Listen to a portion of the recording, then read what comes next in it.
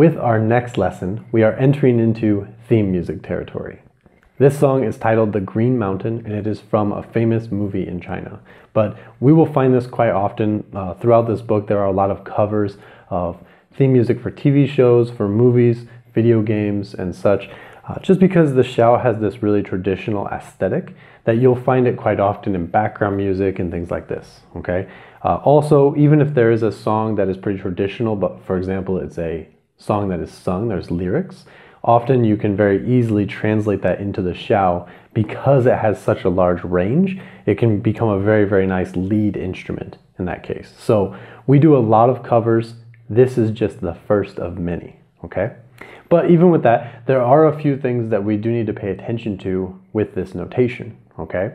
One thing that we've already covered is we've introduced the double underlined quarter beats, okay? We're going to use that a little bit more in this song, and you'll notice we have a 96 BPM, so that tempo, that beats per minute, is a little bit faster.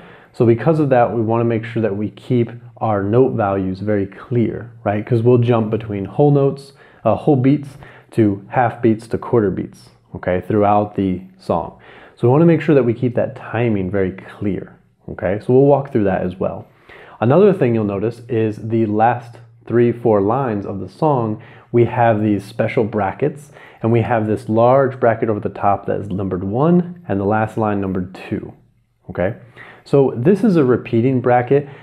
This is basically called a volta bracket, and what we're going to do is we're going to play the song line 1, line 2, line 3.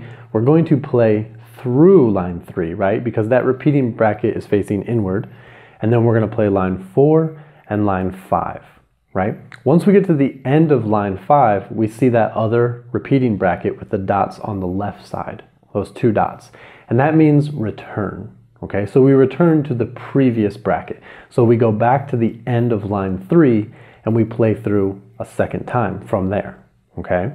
Now, when we get to the brackets that are elevated and we have a number 1 and a number 2, on the first play through, we play line number 5.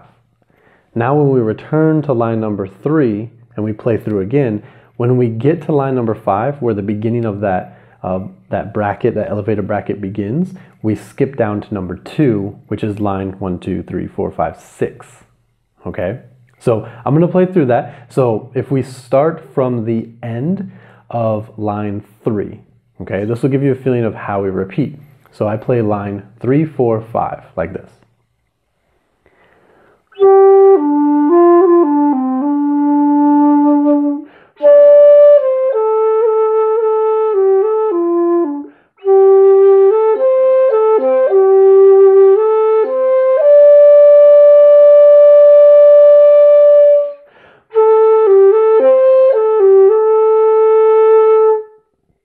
And then right here, in that moment, we hit that bracket. Now I'm going to instantly jump back to the end of line 3 where I started again. Now on the second through, at the end of line 4, I will stop and switch to line number 6. So then the second time I carry through,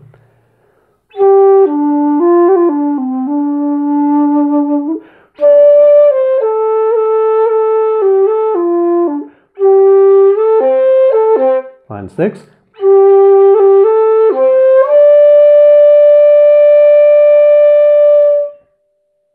and finish, okay?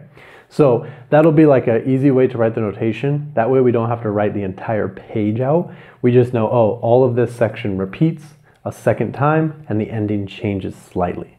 So you might notice that if there's no repeating bracket to start and you hit that repeating bracket on line 5 and there's nothing before that, you would go all the way back to the beginning of the song, okay? But because we have a bracket previous to that, we just return to that first bracket. Okay, and then those numbered variations could go on for however long they're listed, 3, 4, 5. You could have more variations. Typically, you'd hit a max at 2 or 3, but that's kind of an easy way to understand the repeating brackets, and you just want to play that straight through. So don't pause like I was. I'm just doing that to explain it, okay? And you can hear you get that little bit of a bounce, so that at the end of line 3, we have that whole note 2, whole note 6, half 1, quarter 2, 1, then half 6/5, right? And so you really want to be able to keep that little bit of a bounce with those two quarter notes, and you want to maintain tempo as you go through the song. Okay, so it's a little bit more upbeat, it's a little bright song, but it's a really fun piece. It has some pretty common progressions that we have in Xiao. So I would say take this line by line, kind of work your way through it, and then make sure that you understand that notation, because I think in the beginning it takes some time for you to hit that repeating bracket and kind of return back to where you're supposed to be. But just give yourself time. You know, this song sounds very nice at a slow tempo, but at the standard tempo, more or less, this is what the full piece will sound like.